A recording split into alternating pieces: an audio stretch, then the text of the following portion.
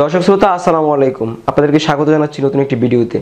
দর্শক, আমার পাশে একটি ছবি রয়েছে, আপনারা ছবিটি একটু ভালোভাবে দেখেন তাহলে বুঝতে পারবেন যে একজন ব্যক্তি দুধের মধ্যে পানি মিশাচ্ছে, নাকি পানির মধ্যে দুধ মিশাচ্ছে সেটা আসলে বলা যায় না।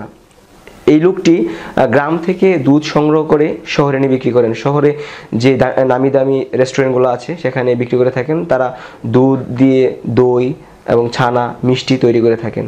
তো এই লোক প্রায় অনেক বছর যাবৎ এরকম ব্যবসা করে আসছেন। তার গ্রাম থেকে শহরে আসার দূরত্ব হচ্ছে প্রায় 1 ঘন্টার রাস্তা। সে নদীপথে আসা যাওয়া করে। তো আমি একটি সত্য ঘটনা আপনাদেরকে আজকে বলতে এসেছি। আমার নিজের চোখের সামনে ঘটনাটি ঘটেছে এবং তাকে অনেকবার বারণ করেছিলাম এই পানিগুলো না দেওয়ার জন্য, কিন্তু সে কোনো বারণই শুনলো না। সে 80 লিটার দুধে প্রায় 30 লিটার পানি দিয়েছে। চিন্তা করা যায় বা ভাবা যায়। আমি এক পর্যায়ে তাকে বলেছিলাম যে যত লিটার দুধ আছে ঠিক তত লিটারই পানি দেন, তাহলে একটা সমঝোতা চলে আসবে তার মধ্যে। আপনাদেরকে ভিডিও ফুটেজটি দেখাচ্ছি, আপনারা একটু ভালোভাবে ভিডিও ফুটেজটি দেখেন এবং এই ভাইকে একটা কমেন্টস করে যান তাকে কি করা উচিত। দর্শক শ্রোতা, আপনারা দেখেন ভিডিওটি এবং বিস্তারিত কমেন্টসে জানান।